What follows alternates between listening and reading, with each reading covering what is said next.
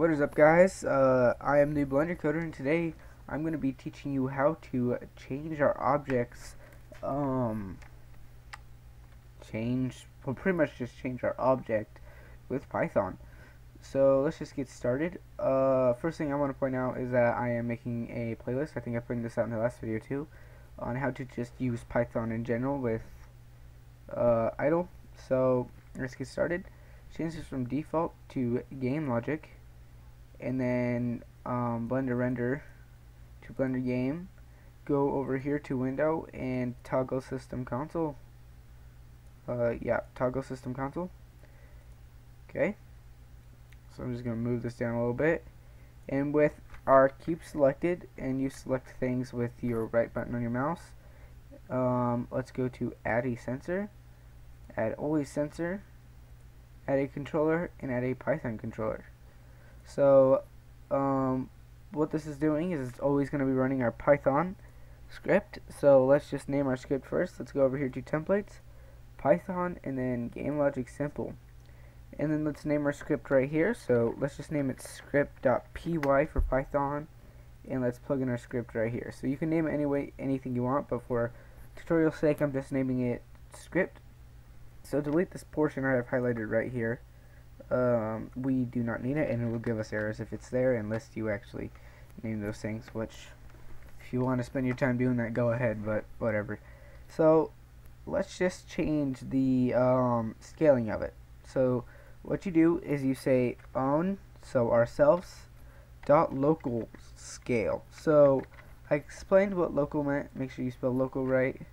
I explained what local meant in one of my other tutorials.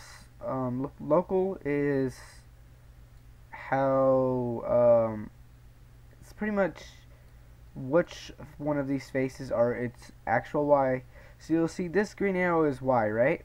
So let's just press R to rotate our cube like this, and then R to rotate it like on our x-axis like this. It'll still say that this arrow right here is our X. But you'll see if we go down here and change this from our global to our local, that now our X is right here. So it's going to be changing it, or our Y is right here. So it changes, it doesn't really change, but it's, let's just press C to get out of that. Oh, not that far back. So it pretty much goes by the face of the object, so what position it's in, not its actual global axis. So let's get rid of that. I think I accidentally went too far back.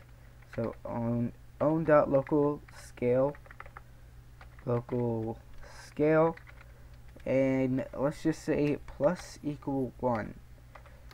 So it's going to plus equal 1. And let's just press P to play, make sure, yep. Okay, and we have an issue. So let's go over here to our window console, and it says something's wrong with line 9. Oh, yep, something is wrong with line 9. Okay, so we just said own.local scale. We actually have to tell it which one. So point Y, point X. So what do we want to change it on? Let's change it on our Z-axis. So Z is this blue line. So point Z. So own.local scale.z is going to plus equal 1. And you'll see that it got taller. So let's just do that again. And if we go down here to always, press these 3 dots. So that's what those 3 dots are for. It makes it so it's always doing it. If we say this always right here, it runs it once. I don't understand that, but if you press these 3 buttons, it turns pulse mode on, and it sets a frequency to how fast it'll do it. Obviously, the lower the frequency, the faster it'll go. So you'll see that if we change our frequency to like 120 beats, 120 pulses, you'll see that after 120 pulses, it changes. So that's how we do that. Let's just say dot Z. Wonder if you. I'm going to experiment for a second. .x, .y. I'm pretty sure that this won't work. Yeah, no, I didn't think so.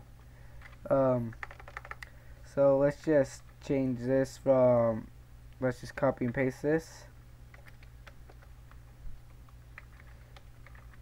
Okay, and then change this from Z to X and this from Z to Y.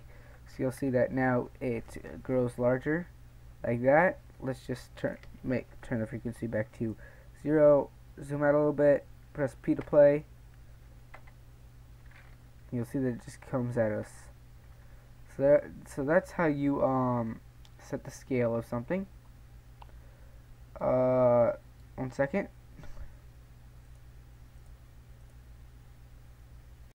Okay, sorry about that, guys.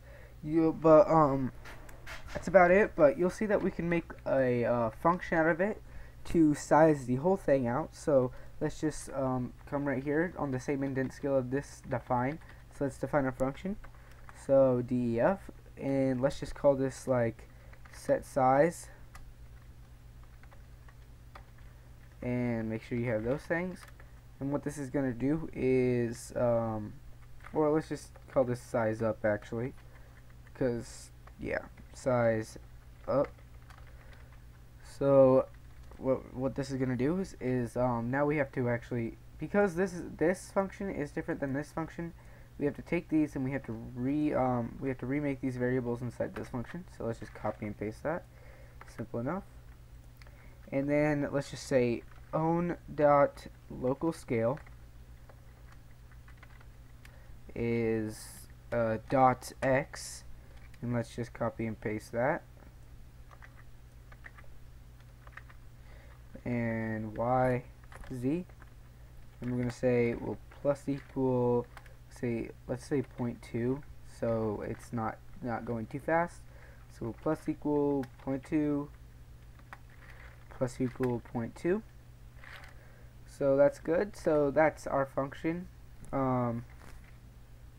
You'll see that nothing happens, and nothing happens because we need to call a function first. Right now we're calling this main function, which is right here. So now we have to call this function. I explained it in the last tutorial. So pretty much we just call it by it's kind of like calling someone's name. You just pretty much type out its name and then add the 2 parentheses. So this is just calling the function.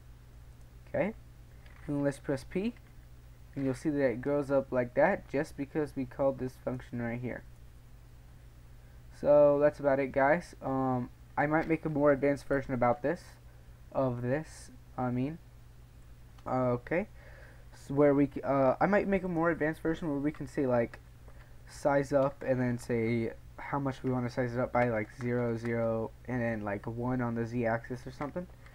But not today. That might be my next episode. But that's it for scaling, guys. See you in the next episode. Bye.